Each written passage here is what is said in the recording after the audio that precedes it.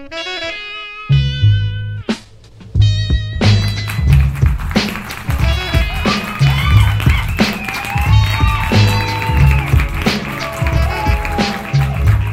today we're continuing our discussion on now actually how to start executing queries. So this is what I showed a few lectures ago, just the overview of what a hypothetical database system would look like, a high-performance modern database system. And so we've covered some of the parts down here and the networking layer, and now we're at this point here, and we're going to start going up in this direction. We're going to start talk about execution, query execution today. Next week we'll talk about compilation.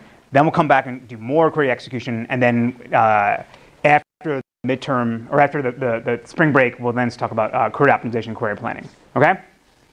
So the idea of what we're gonna talk about today is, and going forward for the rest of the semester, is how to do you build an efficient query execution engine.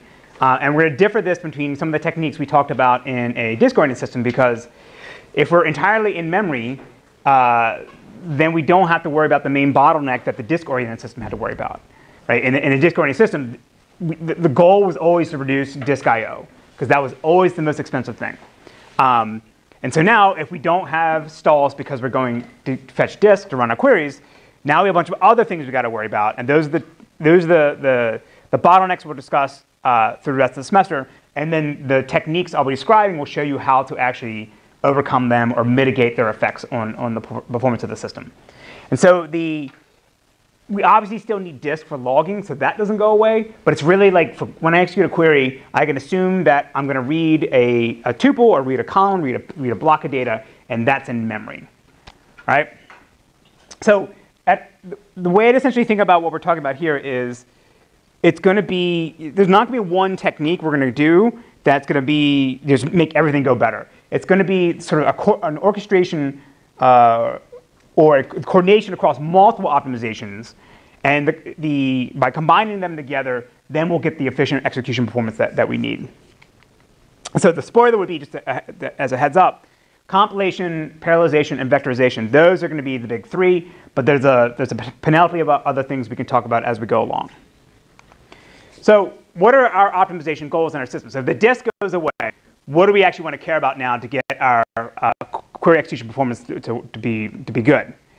So the first one is the most obvious, right? We are going to be we want to just reduce the amount of work we do when we execute queries, and we can do this by reducing the instruction count that the data system will execute in order to process the query. So we want to execute fewer instructions to do the same amount of work, and that's then we'll get better performance that way. Right? So the compiler will help us a little bit. Like we can pass in O2. You typically don't ship database systems with O3 compiled binaries, because it's not that it's experimental.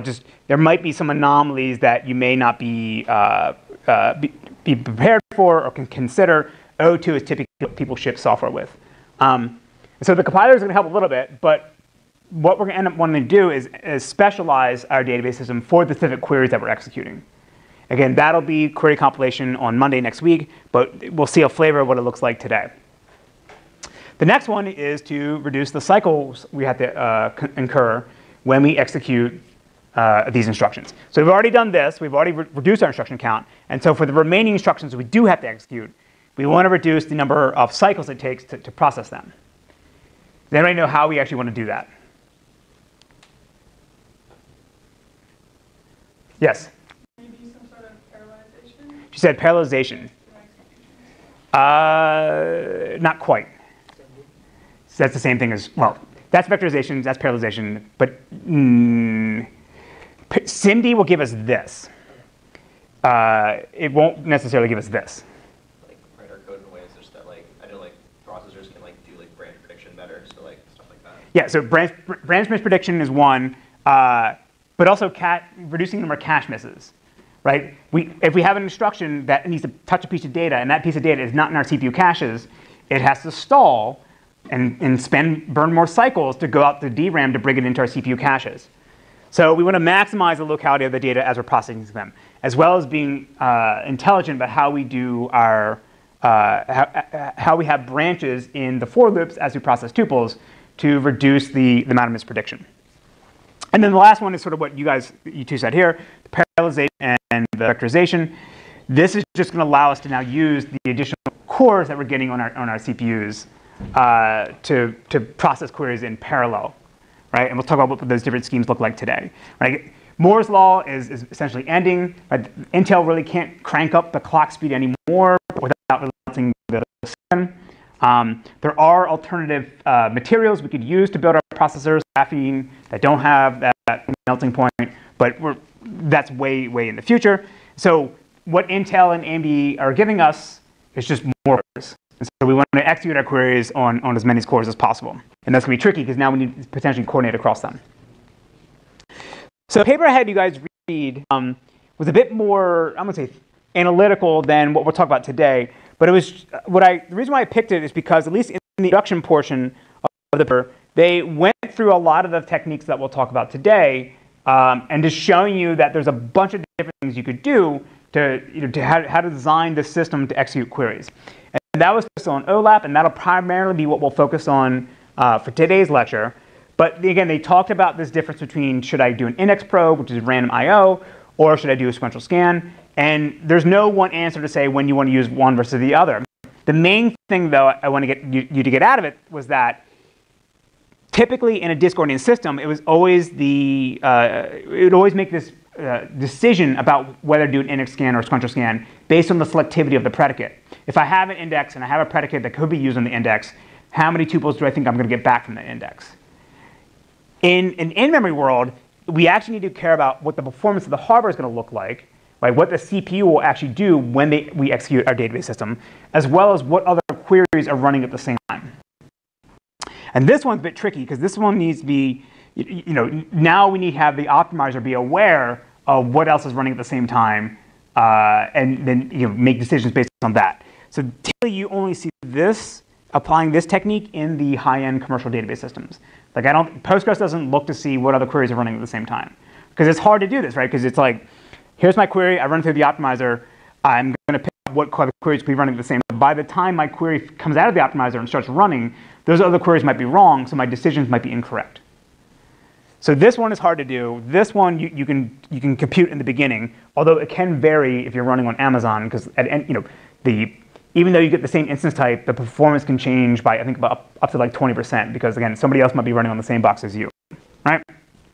So the type of optimizations we're going to apply that they talked about in that paper, as well as some additional ones we'll talk about today, are just how we're going to actually process the query, how we're going to move data from one operator to the next, or whether we're going to do a push or a pull.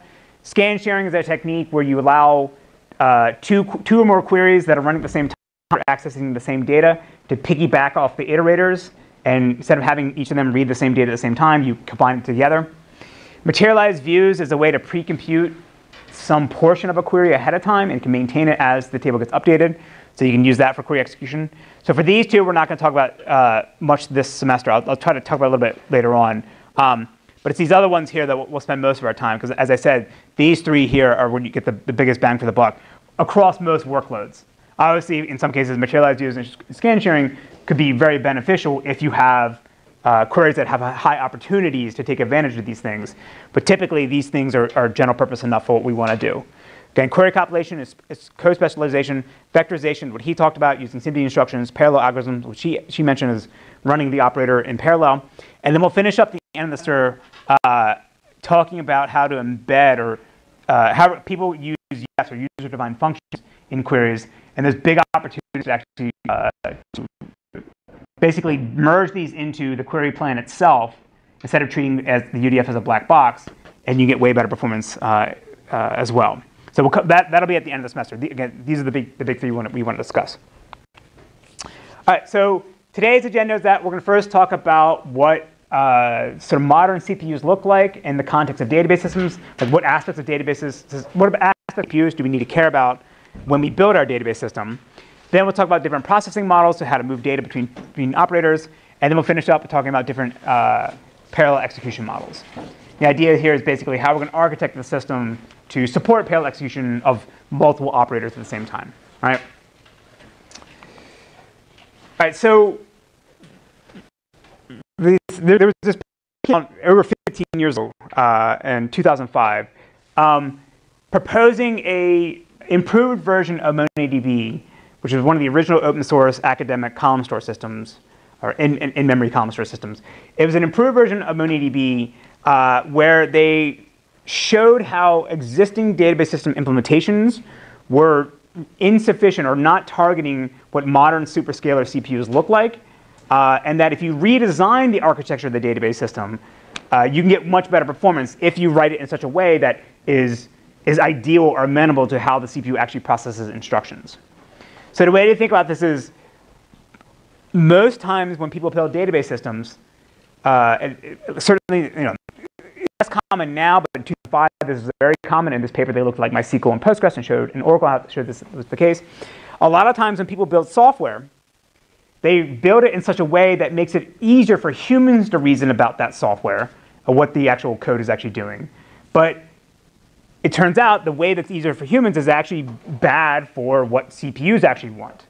And so what they're proposing here is if you design the system in such a way that may be more complicated for mere mortal humans to reason about, but is actually better than for the CPU, you're going to get much, much better performance.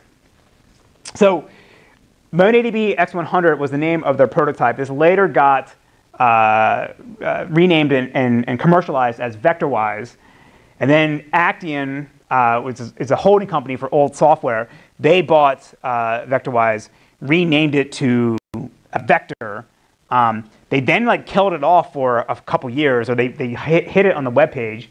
And then every time I taught this class, I would always say, "Oh, VectorWise is great. Too bad Actian killed it off." And then some dude emailed me last year or 2 years ago and said, "Hey, no, it's still around. Here's the web page where it actually was." The website went out of its way to hide where you could actually download the software. It was really bizarre. But then they sort of came out and rebranded it now as Avalanche, but they're selling this as an OLAP, in-memory OLAP cloud system in the that runs in AWS or Azure. So previous years I had this paper. The first part's really good. The second part is not so much, and it's a bit dated, right? It's 15 years ago, so they spent a lot of time talking about Itanium CPUs, which don't exist anymore, and they talk about how on Pentium 4s, pipelines with 31 stages, but obviously in modern CPUs, the stages are much smaller. As of 2015, or when Haswell and Broadwell came out, it was 14 stages. Even up the latest one, Copper Lake from Intel is I think 19 stages. Or no, Copper Lake is 14 stages. The AMD Ryzen is 19 stages. So building your system in such a way to deal with these really long pipelines and the way they describe is not. It still matters, but not to the same extent that they did back before. And the other reason why this paper is also super interesting is that Peter Bonds and Marcin Zurkowski. Peter Bonds went back to CWI, and he's working on DuckDB now. Marcin basically went off and co-founded Snowflake, and a lot of Snowflake's design is based on how VectorWise laid out the system, right? Although VectorWise is not that well known, certainly Snowflake is super well known now, and it's the rightful successor of VectorWise. All right, so this is going to be a crash course in 2 slides of everything you need to know about CPUs that matter for databases, right? So, as I said, a CPU is going to execute instructions in terms of these pipeline stages, right? And as I said, the Intel CPUs have 14 pipelines or 14 stages, and the AMD has 19, right? So they're not in the hundreds. It's pretty short. But the idea of these pipelines is that it's going to allow the CPU to try to be busy at all times by executing multiple instructions at the same time in its pipeline on different parts of the CPU.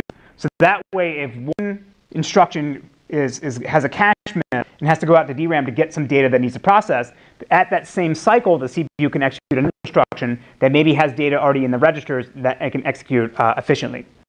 So it's going to allow us to execute to hide all the delays from these cache misses, and it's going to do this by executing the instructions out of the order in which they were inserted into the pipeline. So what that means is when you write your code, the compiler turns it into CPU instructions, the machine code. It processes that stream of instructions and loads them to the pipeline. The CPU may not actually execute them in the same order that they were defined in that stream, and that is they're going to track unrelated things like dependencies to know that if the output of one instruction is used as the input for the next instruction, it has to make sure it executes in the correct order. So again, these are called superscalar CPUs. And so because we are aware of what the hardware is actually going to do, we're going to try to now build our database system execution engine where we actually process tuples, because that's the most expensive part, in such a way to mitigate problems that can occur when there's mistakes in visions that the hardware is going to make. So the first problem is going to be dependencies, and this is why I said, like, if you have a instruction that the input of that instruction depends on the output of another instruction, the CPU can't execute the second one first. It has to wait till the first one finishes before it executes the next one. So there really isn't that much we can do in our database system to avoid this. Right? When you think about it, if I need to go scan a tuple and the output of that tuple is then fed and put into a buffer, I can't put that data into the buffer until I actually do that scan on that tuple. Right? So again, there's not that much we can do to avoid this problem. The one that we are going to try to avoid is when we have branch mispredictions. So in addition to executing instructions, and a part of executing multiple instructions in a single cycle, when it sees a jump statement, like to jump to a branch based on some conditional, rather than waiting to see what that conditional actually evaluates to and then determine whether you go inside the if clause or go around it, it will actually try to predict what path you're going to take and start executing those instructions that are followed in that conditional. And then if it gets it wrong, then it has to throw away everything it's already done and then go back and refill the pipeline with the correct path that it should have gone down. If it gets it right, then this is fantastic, right? We basically did speculative execution and assumed that we were going to go down this branch, and we got it right, and all the work we did ahead of time is actually useful for us. Right? And again, this is going to reduce the number of cycles it takes as we process queries. So how the CPU actually does branch prediction, from our perspective, people building the database system, we don't know, we don't care, and actually, unless you're like working at Intel or AMD, you're also not going to know, because this is like one of the most secretive parts of the database system, or sorry, of the CPU, right? The simplest thing you can think of is like if you recognize, you see a branch, and you've been down that branch before, you just take the path that the last time you ever took, right? That's the easiest, dumbest thing to do. But obviously, in Intel and AMD, they're doing way more complicated things, and what they're actually doing is a trade secret, all right? But we don't care what it actually is. We know that there is something that's doing branch prediction, and we can design our code around it. Yes. Has this been like heavily impacted by I forget what the bug was, but there was like the thing you could kind of like use the branch prediction times to. Yeah. So his question is like, is this part of the problem people were hitting with like the Spectre or the Meltdown stuff? Yes, this is part of it. Yeah. Okay. Yeah. Okay. So, as I said, because we have long pipelines, the CPU is going to start executing speculative branches for us. And again, the reason why we want to do this is because it's going to hide the stalls. We think we're going to execute this. Let's go ahead. And if I get it right, then things are fantastic. And that'll reduce my cycle count per instruction. So where we're going to hit this the most is for analytical queries, is as we start scanning tuples, we have to evaluate predicates in our where clause to decide whether to put something in our buffer, right, as the output for this operator. And that's just an if clause, right? So now if I have a billion tuples in my table and I'm doing a complete sequential scan on that table, I'm going to have a billion branches I have to potentially predict on in my CPU. And now when you think about it too, unless I'm pre-sorting my data like Vertica, the data could be completely random as I do my predicate, or my attributes when I'm doing my predicate evaluation. So the CPU have no way to actually predict what branch you're actually going to take, because the probability that you're going to take the same branch as you did the last time depends on what the data actually looks like and the selectivity of your predicate. So in modern C++, you can actually, so we'll see in the next slide how to design our data system to avoid this. In C++ 20, you can pass a hint to the compiler called likely and unlikely when you have like an if clause or a case statement where you can say that I'm not likely to go down this branch, or I am likely to go down this branch. So you could imagine if you're doing cogen, which again we'll talk about it on Monday, you could start inserting these things if you know your predicate is not going to be selective, and therefore most tuples are not going to get put, get satisfy the predicate and put in the output buffer. You could inject these things to give hints to the CPU and say this is not going to happen. But even then, the CPU actually can do a pretty good job in that case. If you're not very selective at all, it can still do really well. Just this came up with Project 1. Somebody was asking about this, about branch mix predictions. I just want to say there's a way to do this in C++ 20 to make this happen. I think modern GCC and there's a intrinsic to make this happen. And modern GCC and Clang, they don't have the exact keyword, but you can force it to do this as well. All right, so let's look at an example. Yeah, sorry. What does the compiler do in this case? Compiler then, I think, there's an instruction, I think, in x86 to tell before the conditional in the actual assembly or the instruction stream to say, like, I'm not likely to go down this path. It's a hint, right? All I said was likely. I'm not saying, like, with some probability. The CPU may or may not take that into consideration. And what it actually does when it sees this hint, only Intel knows, right? Okay, so let's say we can select query this when we have two predicates, where key greater than equal to some low value and key less than equal to some high value. So normally I tell my PhD students don't show code in slides, but for this example we have to see some code, but it should be pretty simple to understand. So a really simple way to implement this, that select query, is just a for loop on every single tuple in the table. Go grab the key we want to evaluate in our where clause, and then apply our predicate, right? If key is greater than equal to low and key less than equal to high, then we're going to copy that tuple into our output buffer, increment our offset in the output buffer, so that if we come back around, we can insert the next tuple, right? So the bad part of this about this query is obviously this if clause, because as I said, unless the key is going to be almost always the same value, then like it could be completely random whether I'm going to go down this path or not, and the CPU is going to have a hard time actually predicting whether to do this or not, right? And if I could put likely or unlikely, but again, that's just a hint, and it may not actually represent what the actual data is. So this is how to do this scan using branching. We can rewrite it though to do a branchless scan, where we're still going to iterate over every single tuple, but the very first thing we do is copy the tuple into the output buffer. We don't evaluate the keys, we just copy it.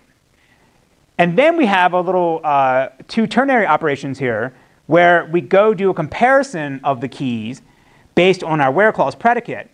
And what's happening is if the predicate matches, then we have a 1. If it doesn't match, we have a 0. And the two things together, and that then tells us whether it's a 1 or a 0. And based on that, that's going to tell us whether we increment our counter or not. So that if these both therefore 0, then the offset will be 0. And when I loop back around, when I come back, I'm just right the one that shouldn't have. And then I need some code down here to make sure that if the last one didn't match, that I don't include that in my offer, right? But for simplicity, I'm not showing that here. So what's going to happen is, even though these look like these conditionals look like clauses, I'm operating on integer directly, the compiler can then write the arithmetic operation, right? It's more than instruction say this back to this side, but we turn this into like key minus low, check check the actual bits themselves using bit operators to see whether it's 0 or not. Like we can rewrite all the more instructions to do just do the math to determine, right? So this seems like this would be terrible because for a billion tuples, I'm copying all 1 billion of them, and in this case here, I'm only copying the ones that actually match. But again, depending on the selectivity of the predicate and what our data looks like, this actually might be the better approach. This is a graph later from the vectors and show a scan on a table with both the branching and the branchless version of that scan, as I showed before. And then the x-axis is varying the selectivity of that predicate. So over here, when the selectivity is low, meaning most tuples are not going to match, right? When no tuples match, the branching one actually performs the best because, again, I checked my conditional and it doesn't match, so I'm not wasting instructions doing the copying. Furthermore, the CPU is going to predict like the last, this almost every single tuple is never going to match that if clause, so it's going to predict to go around it and not do the copy as well. But up to around 5%, then it actually starts doing worse than the branchless case. So the branchless one is a flat line because no matter whether the predicate evaluates are true or not, I'm always paying that penalty to do the copying, right? So that's why it's almost a plateau straight across. And as you can see up in here, when it's like 50% selectivity, 50% of the tuples are matching, 50% of them aren't matching. That's the worst case scenario because that's the CPU just can't predict this at all. And only when you get down here, when it's like 100 tuples matches, that does the CPU catch up. Yes? But this graph will be very dependent on your memory latency, right? Because you have changed the bottleneck from your mispredictions to your memory. Now Your question is, bottleneck is memory. so you're saying this this graph will look different if you change the memory bandwidth speed? Or the, Yes. Because the new bottleneck is now the memory. well, I mean, like the memory of what? For the Memory scan? bandwidth, memory bandwidth. Like, Yeah, so like I have to do that scan for both cases, right? but you have to copy in only once, right? Yeah, but think about it, like going back here, like I do this copy, right? If I come back around, if I do a copy, the tuple doesn't match, I come back around, when I do the next copy, I'm overwriting the last place I copied into memory, and that's going to be sitting in my CPU caches anyway. But like, there's always one transfer, right? Like, that is through memory only. The transfer what? To do this copy? Yeah, you are transferring. This is going to be in CPU caches, right? I read the tuple, I got to bring it to my cache, right? I got to do that for both of them. Now I do this copy. That's writing from one cache location to another cache location. Probably going to be an L1, right? Like, you can't always say that it will always be. It's the next instruction after this. I bring the tuple in my cache, Yeah. then I copy it, and that's running to another cache location. Then I loop back around, and yes, by the time I do this and come back around, and I do another copy, it may be the case that like if I'm overwriting the last one I copied, that location got flushed from my CPU cache. Maybe it gets flushed from L1, but I think it's unlikely to get flushed from L2, L3. Right, this is a tight loop. There's nothing else we're doing. We're just evaluating this one predicate. There's no guarantee because we can't control how the caching policy of the CPU. x86. You can give it hints, but it's not required to follow it. Like, because compiler does all those other things, right? Declining, loop unrolling, all of those things should also be taken into account. Like, you write this code doesn't mean it will be executed like this in the CPU. Yeah, so his point, which I agree with him, is that I don't know what other optimizations the CPU could be doing here, the compiler could be doing. Like, it could unroll the loop so it's like 4 copies and then a bunch of these things and come back around. Software pipelines. But so again, this is what systems research is, right? The an exact view of the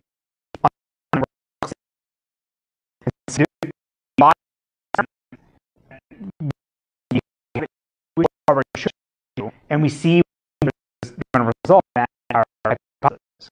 So the hypothesis is that when branching, when most tuples don't match, the penalty of paying that copying is not worth it because you're doing these extra instructions maybe you didn't need to, right? So I agree with you that there's a lot of other things that could be happening here that the compiler could be doing, but we can at least we can verify that this is actually working out correctly the way we think it is based on these results. Yes. So actually, I guess I have a question. So like, this is mostly for like the case of like a table iteration. Does this significantly change the event we're doing? I mean, I imagine it does because if you're doing like an index iteration, like an index along like a leaf nodes of like a B plus tree or something like that, because then you're not having all these adjacent tuples. Yeah. So his question is, this works fine if you're doing a table scan because you're just going to rip through contiguous regions of memory. There's a memory prefetcher that if he knows we're accessing things that are sequential, it'll bring those things in to reach our cache meshes. So we get a lot of benefits from scanning columns. If it's an index scan, there's not much I can do as I probe down other than maybe prefetching memory. But once I get down the leaf nodes, and now I start scanning along the leaf nodes, am I going to get the same kind of benefit if I do something like this? For data in the same node, like if I'm evaluating tuples in the same node, and I don't have to go maybe look at the remaining parts of the tuple, like if I have my key, my index is based on this key, but then there's also another part in the where clause that touches another attribute where I got to then go look at the tuple, then this probably is a bad idea, or this probably was not going to be as big of a win. But if I'm just looking at what I need exactly in that node, then I think this would still work, yes. Yes? So for like the likely clause, For what clause? likely and unlikely, Yes. those special codes, if like x86 they don't work anymore, is it more for the compiler to like maybe move code into locations good for cache? Like, Your question is, if you use the likely, in this case here, so like, if our selectivity is 50%, so likely and unlikely doesn't help us here. right. So in that case, could the compiler then rewrite the code, or do what, sorry? No, I was saying that like maybe likely and unlikely, the special OP codes there, they don't actually influence how the underlying hardware works. Yes. Like underlying CPU works, but maybe the compiler can move the more likely block into the directly after the if statement, so that like.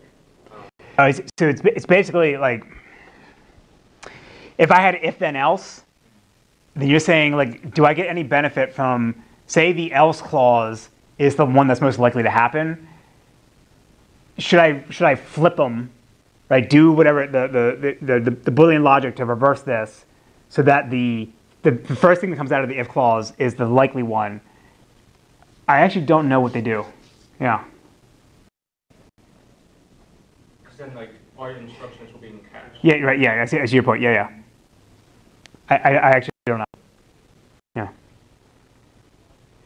Actually, get a point. Actually, going back to like.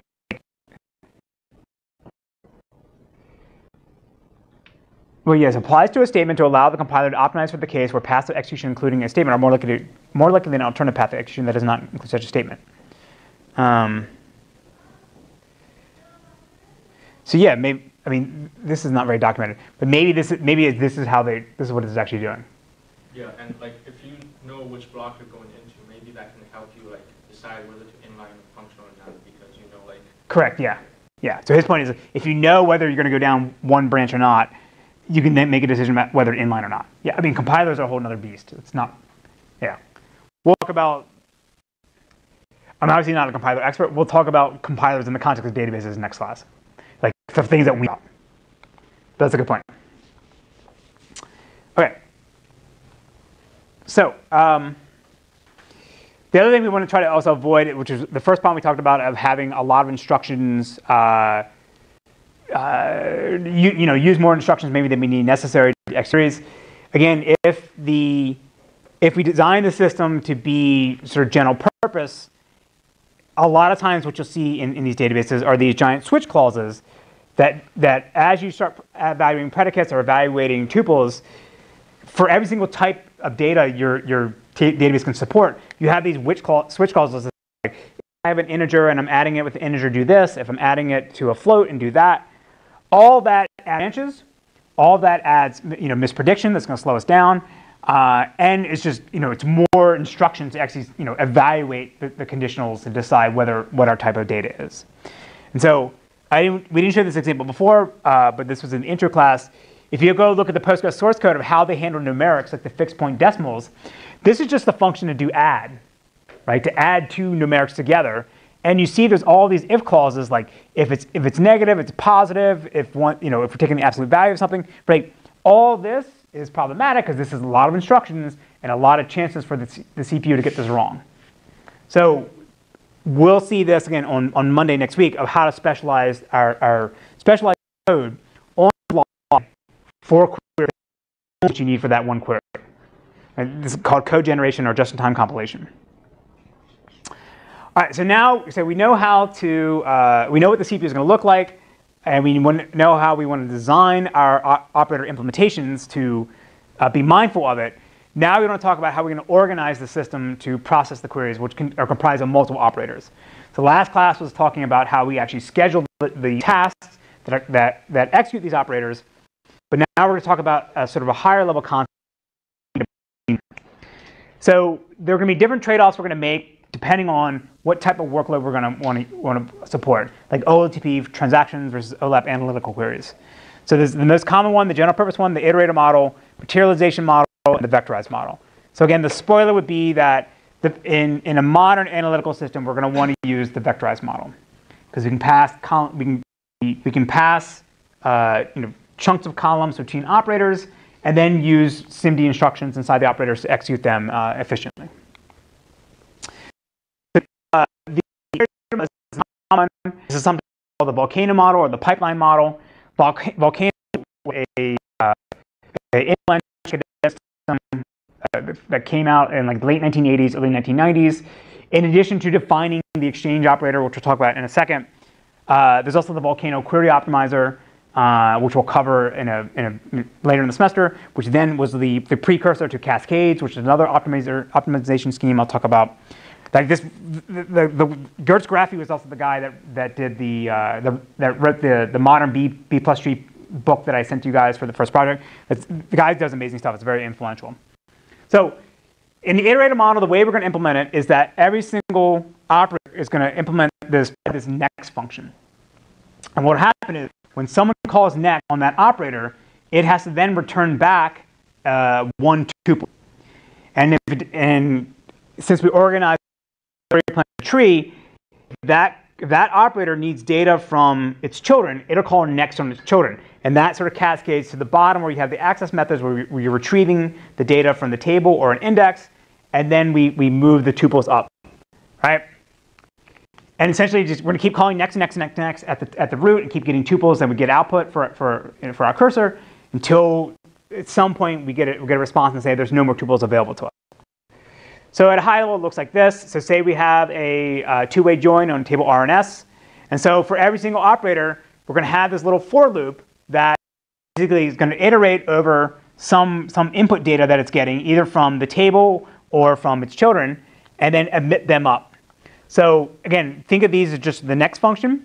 So when my child up here, at the root, we call next on our child. We come down here to this next block, and it wants to do the join. So it's going to iterate over its left child, come down here, and say, give me the next tuple you have, and this will send back up a single tuple. And we keep doing this until this is finished, till we get all the tuples and we build our hash table. Then we fall down to the next for loop, call next on this child, and then it's just the same thing. It starts moving tuples up from the S table, then do our probe in the hash table, and then anything that matches gets shoved up here, right? So this approach is, yeah, sorry. So let's say like your hash table is waiting on some process from R to finish. Would we like switch out and do something else in the meantime? So let's say like R involves more processing than just like emitting tuples. Okay. And like you can't immediately get the next tuple. Yes. Would you do something else in the meantime, or would you just wait for we're not there yet. So this is like, that would be like, what are the CPUs doing when they're processing? Think of this as like, just for simplicity, think of one thread calls next on the root, that calls next on its child, right? And there's one instance that's iterating with this tuple, right? So it's a blocking call. So when I call next, this is not processing, this is waiting, okay? So this is used in almost every single database system you've ever heard about. The advantage of this is that we're gonna be able to do pipelining, meaning like in this case here, as we emit a tuple out of S, ride that all the way up for our query, because everything we need in order to process a single tuple is available to us at that point in time when we're calling next, right? I can take this tuple, show up here the predicate, put it up, probe the hash table, and if that matches, then I show up here and do the projection, and then I can produce that tuple as my output. So that's considered a pipeline. The fact we can take one tuple and ride it all the way up into, in this case here, the output of the query, or if there's like a pipeline breaker where we can't go any farther, then it gets buffered up there. So, right, so that's what I was saying. So some operators are out the block until they get all their children, emit all their tuples. And the other advantage you get from the iterator model is that output control is really easy because we don't have to push down any logic to do limits necessarily, because if I know I only want to get 10 tuples from my query, then I just stop calling next on the root once I get 10 tuples. I've seen everything. And so down here, this is just a sample of the databases that use this approach. Like these are ones I can confirm by looking at the documentation or looking at the source code. But I'm going to show you that that's they're doing the iterator model. That's the canonical way. Yes. Do you know of anyone who's doing compilation? Yeah. This is different than compilation. This is orthogonal. This is like, you can still do compilation, right? I could still take all these for loops, pop that, and run it, and that would still be using the iterator model. In the case of Hyper, they're still doing this. I mean, that's another thing we need to talk about as well. Like, this is a top-down approach, meaning I start at the top, and I sort of pull tuples up. The reverse of this would be a push approach, where you start at the bottom, and you have this for loop, and you start here rather than here, and you start emitting tuples up. Hyper does that. Most systems do the top-down iterator model. That's the most common one. Those just a quick look at the I was just thinking about all the function calls for the script optimization, so if you can push all those for loops together. Yeah, that's next class. Okay. And I realize it's like kind of lame for me to give this lecture and like, oh yeah, here's something cool, next class, right? It's like tuples first, and then we'll get stuff. All right, so the other one, the next one, the idea here is that rather than having a next call where it only gives back a single tuple, I'm going to have every operator materialize all the tuples that it's ever going to produce all at once, and then shove that to my next operator. And again, I could be either doing this from down, like you call, get next or next, and then instead of getting one tuple, you get everything all at once, or I could push it from the bottom up, like run the operator, get the output, and then shove it up to the next guy. All right. So in the materialization model, you can either materialize an entire row or a single column. Like if you're doing analytics, it doesn't make sense to materialize the entire all the attributes of a tuple in your output buffer if you know that most of the query is not going to need those columns at all, or the rest of the query is not going to need those columns at all. And so this is basically the same thing. You need to be a column store or a row store and do this. So going back here, right, instead of having the next function, we just have this in every single operator now. We're going to allocate an output buffer, and then we just keep filling it up with tuples that match, and then when we're done, we shove it up. So again, assuming from the top down, I call my output function on this guy, he calls the output function on this guy, he puts all the tuples that he has in a buffer, puts it on this thing. Now he can iterate over this output buffer and build out his hash table. And then we do the same thing for this other one here, and we shove data up. Right? So in this example here, this is a naive implementation. This is obviously really stupid because for some of these things, I actually can combine together what the operator is actually doing. Right? So in this case here, what am I doing? I'm scanning the table S, putting all the tuples in table S into my output buffer, then passing that output buffer now to this operator, which is just going to iterate over that and evaluate my predicate. So a better idea was obviously just combine these two operators together. So I do that one scan, just do scan the table, evaluate the predicate, and if I see the match, then I put it in my output buffer. Right? And you could do the branchless one, or you could do the branching one. It depends on the implementation. So although this seems like, again, the naive example, this seems really stupid, you wouldn't want to do this, like there are optimizations you can do to make this go faster. And you can do other things like if I have a limit clause up above and I only want 10 tuples, I can push that down as needed as well. All right? So it is my opinion that the materialization model is the best for OSP workloads because these operators or these queries only want to touch a small number of tuples at a time. So the size of the output buffer that I'm shoving up to the next operator is not going to be that big. Go get Andy's account record on his Amazon's website. That's one tuple that I need to move from one operator to the next. Right? And we're going to benefit from this because we call the operator once, right? We call that output function once. We get all the tuples we're ever going to need for the operator. We never go back to it again, and we shove the data along. And that reduces the number of function calls, which are going to be expensive because those are jumps in our instruction stream that the CPU has to execute. So for OLP, I think this is the right way to go. And then when we built HStore, which was then commercialized as VoltDB, this is how we did it. MonadDB did this as well, although they're trying to do this for analytics.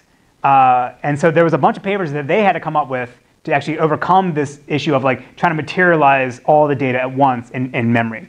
HiRise originally did this as well. This is a German academic system. The old version did this approach. The new version does not. They rewrote it to do the vectorized model.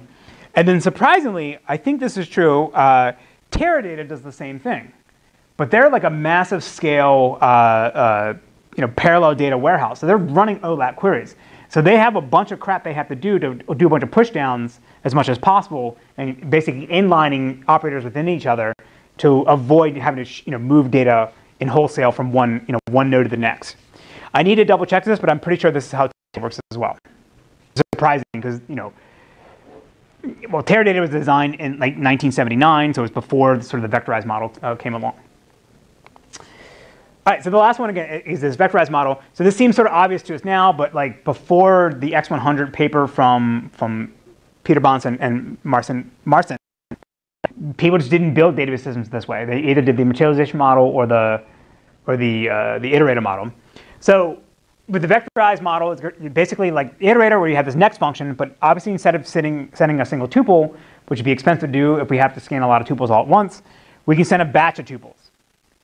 And the size of the batch is going to depend on what the hardware is going to look like. Depending on like whether the operator we're going to feed it into is going to be able to do vectorized execution, right, on SIMDs. And so if we know the size of our SIMD registers, we can then make decisions on how big our batches should be.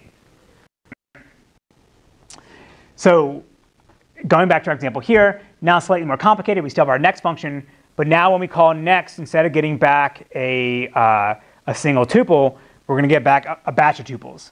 And then inside the kernel here, when we do our for loop, we could do vectorized instructions to execute those things in parallel efficiently. Take that batch, apply all the predicates with a single SIMD instruction, like that.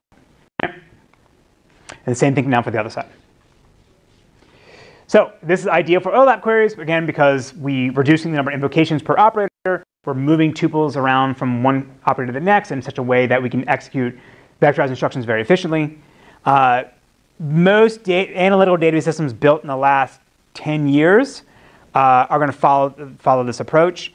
So SQL Server and DB2 and Oracle, if you just get the regular general purpose row store version of these database systems, it's all going to be using the iterator model. But then they have these specialized execution engines like the fractured mirror stuff we talked about for Oracle.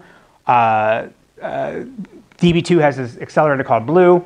Right, these are all sort of these standalone copies of data that have vectorized execution models, and they get better performance. CockroachDB is actually not an analytical database, but surprisingly, they have a blog article that shows that they have a vectorized engine. And then in our new system that we're working on here, everything's vectorized as well. Okay? Yes? Is the size of the vector aligned with the SIMD size, or is it better to do like larger batch? The question is the size of the vector aligned to the SIMD size? In our system,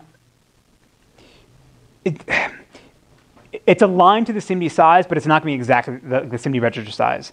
So like if your SIMD registers are 512 bits, it's not like you want to pass around only 512 bits. You would pass around maybe like 10 chunks that are each 512 bits. So that you can take a chunk within that vector and then do the vectorized execution on it.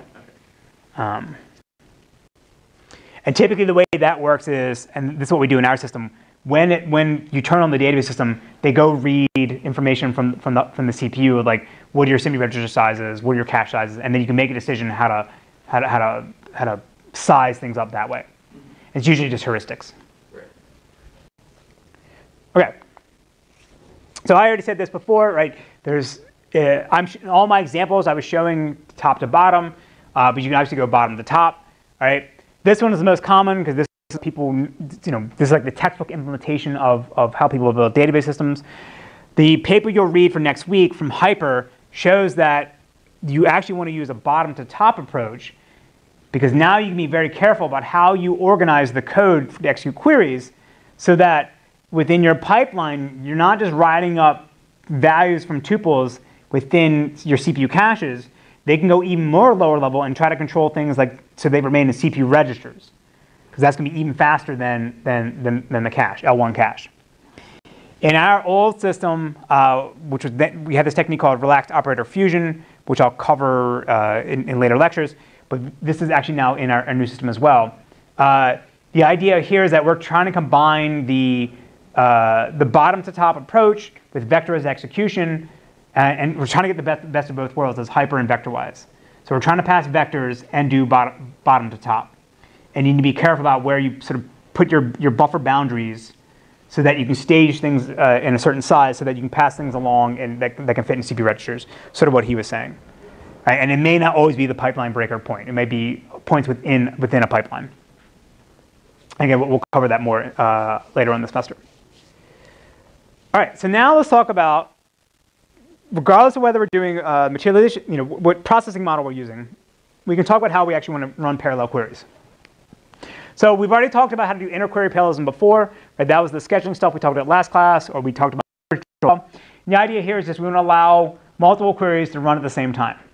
And so you basically have a scheduling mechanism to decide what task for what query runs. Hyper originally just had it. You can only run one query at a time. When that query is done, then you switch to the next one. In the newer system, they don't do that. In most systems, you don't do that, right? Because you want to have the system be as responsible as possible. So sometimes you have like a fast query queue and a slow query queue. So there's different techniques. And then we use concurrent control to protect the data if queries are updating things. So this is a conjecture of mine. I can't prove it, but after I've thought about it for a little bit, I don't think that there is any difference in the complexity of implementing a different query processing model. The complexity doesn't change if you're using different concurrent control schemes. Meaning, like if I'm doing two-phase locking or OCC, it doesn't matter whether I'm using the materialization model or the vectorized model. I think they're isolated from each other enough that it doesn't actually really matter. Because in my access method, when I go access tuple, that's when it goes and checks to see whether I actually read something or not, or whether it's being held, somebody else lock on it, and all that doesn't matter for this. All right, what we care about though is intra-query parallelism, and that's how we take a single query and now execute all its operators in parallel. Again, the scheduling stuff was last week. It's just how we assign these tasks to cores. Now it's basically how do we then organize the flow of data within our query plan so that we can determine whether one task is allowed to run yet or not. So the two approaches to do data parallelism or inter-operator parallelism, meaning we're going to have different horizontally across the query plan. And vertical parallelism is I can have different parts of the query plan execute at the same time.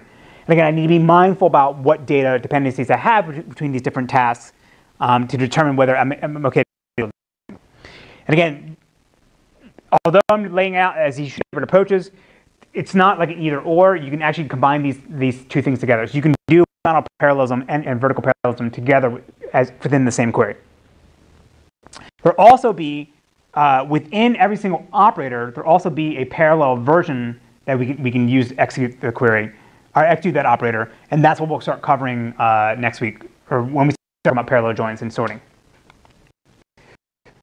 So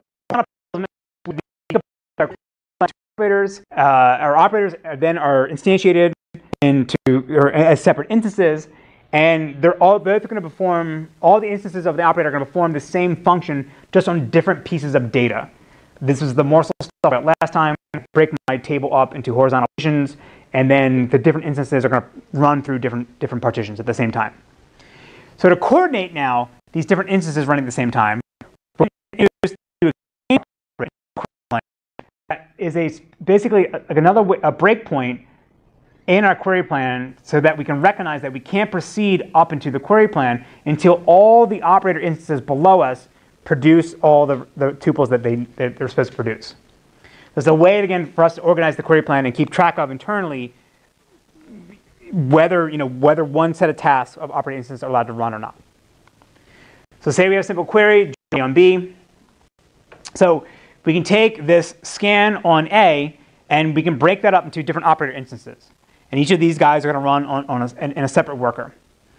But then now, because I want to do, I want to combine the operators within my pipeline, I can also do the filter as well. So take the output of each of these scans and feed that immediately into this filter operator to then remove anything that shouldn't be there.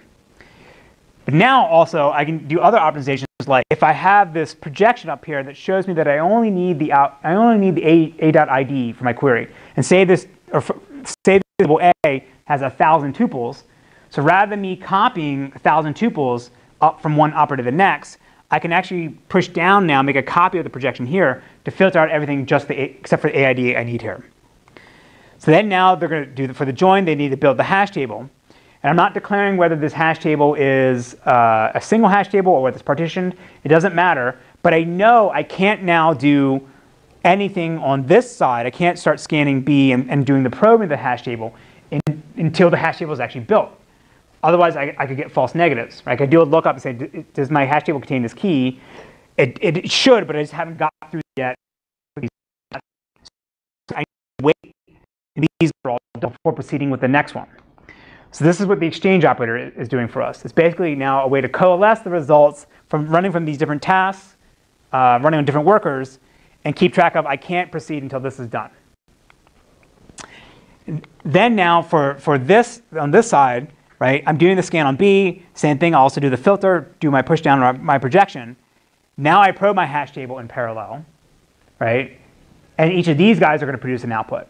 But to make sure that I don't produce the final result of the query until they've all finished, I add another exchange operator up here that just knows that I'm waiting for 3 threads to give me all the results, and then once I have everything, then I can shove the output to up above, right? So now my example here, I put the exchange operator after we build the hash table. This is unavoidable. We definitely need this.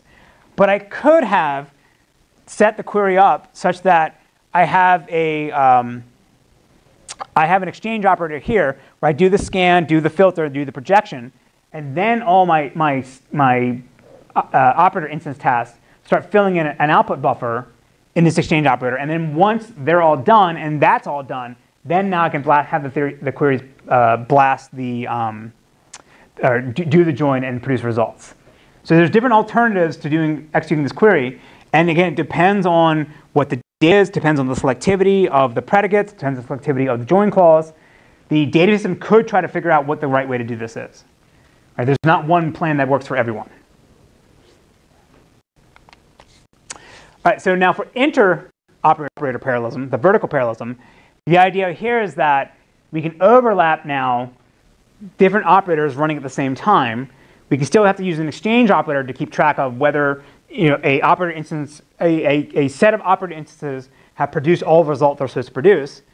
But instead of doing one and then a bunch of work and then switching over to the next one, I could have a thread start processing data as it arrives from the query plan below it, and do that in parallel, right? So this is also sometimes kind of pipeline parallel, meaning I'm running the pipelines in parallel. So say I'm doing a Cartesian product across 4 tables, right? Join A, B, and C, and D with no join clause, right?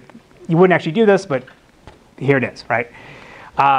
And so the query would look like this, where I can now run the A and then B and do that in parallel. But since I know I can't do the remaining join on the C and D output until this is all done, then I can put my exchange operator like this. So what will happen is I can have one thread do the join on A and B, fill up some output buffer here, right, and then, which would mean building out the hash table as well. Then another thread can do the join on C and D, but then as these guys are, and then for producing the join result, I have this thing now supposed to be running this time, right? Because in this case here, there's no where clause, there's no join clause to determine whether something should match or not. So I'm doing Cartesian product, so I want to take any tuple that comes out of C and D and match that with any tuple that matches with A and B. So I don't need to wait for these guys technically to finish. They can start shoving all the data out in parallel and have it, start computing the rest of the join as well, right? Okay, so to finish up real quickly, the thing we didn't really talk about too is also like how to determine the number of workers we're going to use. We talked a little bit about the last time. of how we wanted to organize the sort of the scheduling mechanism, but we never really decided, okay, well, I had this number of cores, and this number of tasks, how many workers should I actually use? And as I already sort of alluded to in that one example with the horizontal parallelism, it depends on what the data looks like, what the selectivity of the predicate is, and how much output data I'm going to generate. So one simple way to do this is, again, in the case of Hyper, you just have one worker per core, and you just pin them to the core that they're actually running. And then another approach is you have multiple workers per core, which is the HANA approach. And the idea here is that if one worker ever blocks, then we just we let other cores run, threads run in the cores at the same time, right? Last thing to talk about again is I think we already covered this last class actually, the push versus pull. Yeah, actually ignore this. This is just the sketching stuff. I don't know why this is here. Sorry. This is just saying that like in the case of Hyper, I was pulling from a global queue. Whereas in the case of HANA, I was pushing things into the queue, and then the threads had to take them, right? All right, so to finish up. So as I said today, and we'll see this more on Monday, the easiest way for us as humans to implement parts of our database system may turn out to be the worst way for the CPU to actually execute this. And so if we're aware of what the hardware looks like, how it's going to behave, we may not know exactly how it's going to behave, but we can at least be mindful of it a little. We can design the execution code for our database system to be optimal for what the CPU actually wants. And then, as we see in today and throughout the rest of the semester, it's my opinion that vectorized, the bottom-up execution approach will be the best way to always execute OLAP queries. For OLTP, it'll be bottom-up materialization. But most systems, a lot of systems, like you think like Postgres, MySQL, DB2, Oracle, all these are sort of designed to be general purpose systems, and that's what the iterator model tries to be, like sort of good for everyone. Yes? How does it matter bottom up or top down? Why does it matter bottom up versus top down? Fewer function calls, right? So like for bottom up in the materialization model, I call the operator, the execution function for that operator. It runs, produces some output, take that output, now call the next function and so forth, right? If you're going top down, it's like call this, call this, call this. I guess it's still the same. For materialization, it doesn't matter. For vectorization, yes? So like what you could do is you have, like you imagine like this being like code generated or something like that. For the bottom up, right, you call like the bottom function, like you'll leave node, right, you save that output, then you then pass that output into a next function. So it's like function, function, function, function, instead of function that calls another function, that calls another function, that calls another function. So it's like iterative execution as opposed to like recursive. Yes, yeah, he's right. So it's iterative execution instead of recursive execution. And then when you have, like, as far as my understanding is, the best code you can have for a compiler, if it's just a bunch of no conditionals, everything's just sort of one instruction after another, because the compiler can look at that holistically and make better decisions. Okay? Smaller call stack? You have a smaller call stack as well, yes. That typically is not going to be an issue for query plans, because it's like. Right, because you care more about the L1. But for like the call stack, it's not. I mean, yeah, but I can't imagine it's going to be like a million function calls, like even operators in a query plan. That's pretty unusual. I can't think of an example like that. It's not to say the query can't be big, but like no one's doing 1 million table joins. I think the highest number I saw was from I saw a talk from HANA people recently where they had one query that was doing a join of 1,500 tables. It's a lot, but it's not a million. So it's not going to be, the call stack I don't think it's going to be that big.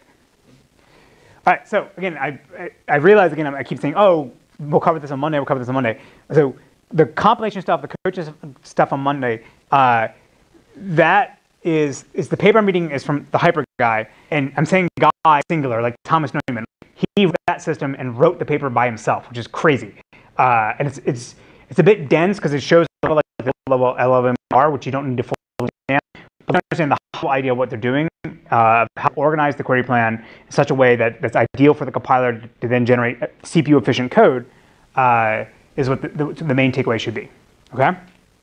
Question, yes? A question about SIMD. Yes. So like it's a single instruction, multiple data points. Yes. Should those data points be contiguous in memory, or does it not matter? His question is, should those data points be, for SIMD instructions, again, we'll cover SIMD in way more detail. We'll have to do 2 lectures on it.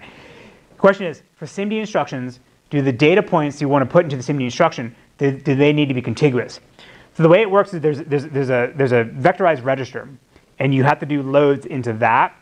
The data you're loading in doesn't have to be all. You have to put it in continuous memory and CPU cache, and then write that in. I don't think you can do like load multiple times from like different locations. So if now the data is in different locations in memory, you have to then copy it into a single location and then copy it in. But if you think about it, if I'm trying to do a scan on a column and apply a predicate into the vectorized instruction, it will all be contiguous for me. Yes? There's a scatter and gather CPU instruction for the vectorized things. If they are like... Yes, so he says there's a scatter and gather CPU instruction for this.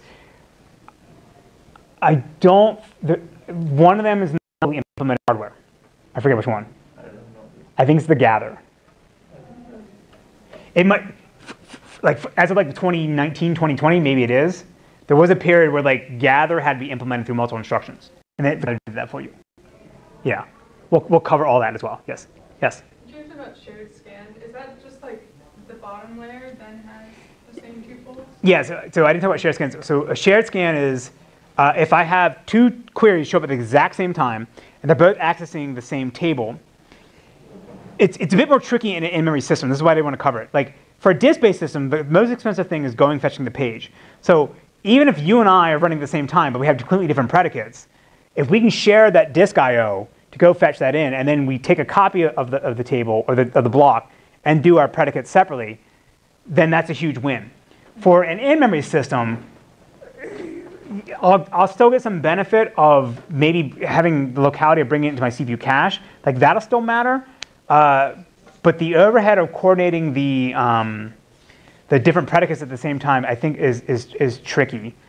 Like sometimes you can do things like, I think the HANA guys do something like this. Like if my query is like where A equals 1, and your query is where A equals 2, they will then convert that to where A in 1, 2, and apply that predicate at once. And then the output of that we both get, and then we both have to then apply our additional predicate to get what we really want. So there's tricks like that you can do.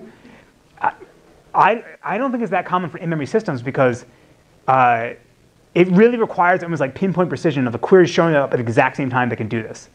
In a disk-based system, I can piggyback off like, oh, I'm reading these blocks. Let me just come in where you started, right? For in-memory systems, I don't know if anybody actually does this. Yeah, but that's the general idea. Thanks. Yeah. Do disk systems essentially is that like similar to when disk systems like look at the buffer pool and just say, can I validate my query using stuff like only in the buffer pool right now, like rather than actually having to do like a complete table scan? It's like a limit clause or something, and it says like take 100 tuples from a table or something like that. I have 100 of those tuples already in my buffer pool. I can just grab a page out of the buffer pool. Yeah. So his question is, so in a disk-based system, for scan sharing, or one technique to do is, if I need to do a scan on the table, but I have a limit clause, so I only need, maybe 10 tuples, rather than just opening up a cursor or scanning the table, can I go peek in my buffer pool, figure out what I already have from that table, and if I have enough tuples, then I just process based on that. I don't think anybody actually does that. I think everyone always just does the scan, because if it's already in your buffer pool, when you go do the lookup on that page, you'll get a hit in the buffer pool.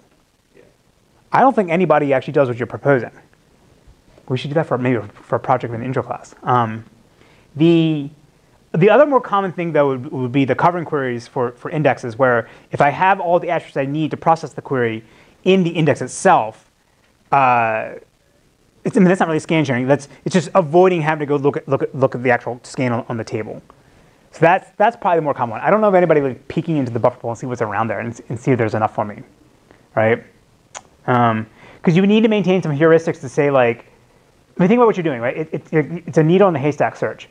So my query shows up, it's on table A, but most of the queries are on table B. So every single time I go look at my buffer pool, and I'm only going to see pages from B, then I'm just wasting time. I might as well just go scan A. So you'd have to maintain some heuristics and maintain some kind of quick lookup to say like, oh, if you're looking for table A, like go, find some stuff. You'll find some stuff in the buffer pool with this probability.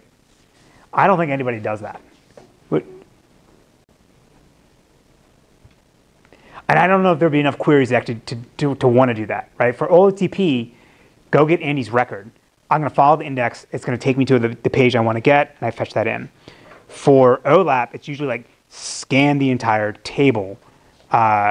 Things with limit clauses would be like, think of like loading a web page of like Hacker News. You see the top 10 posts, whatever, the most recent 10 posts. There's a limit clause to make that work, right? But it's sorting based on the timestamp, and those tuples may or may not be all on the same page. So it's an interesting idea, but I don't think it's actually, I don't think enough queries to actually make that actually worthwhile. And the overhead of doing it would be too high. Yeah, this is a good thought experiment though. Anything else? Any other random queries about databases? Cool, awesome guys. All right. Monday's class will be compilation, and then get started on the second project as soon as possible, and then we will announce what machine you should test your concurrency stuff on. Okay. So his question earlier at the beginning of the class was, the first checkpoint we will not check for concurrency. We'll only check for correctness. So if you wanted to, you could put a giant latch on the top of the thing, and just prove that you can do inserts and lookups correctly. Okay. Because again, Grayscope only gives us a single thread, so we really can't hammer it too much. All right? All right, guys. See ya. Bank it in the side pocket. What is this? Some old bullshit. Hey, yo. What? Took a sip and had to spit, because I ain't with that beer called the OE, because I'm OG. Ice Cube, down with the STI. You looked and it was gone. Grabbed me a 40 just to get my buzz on, because I needed just a little more kick. Hooked like a fish after just one sip. Yo. Put it to my lips and ripped the top off. 8 ball done dropped off. St. I's hopped off. And my hood won't be the same after Ice Cube take a St. I to the brain. Yeah.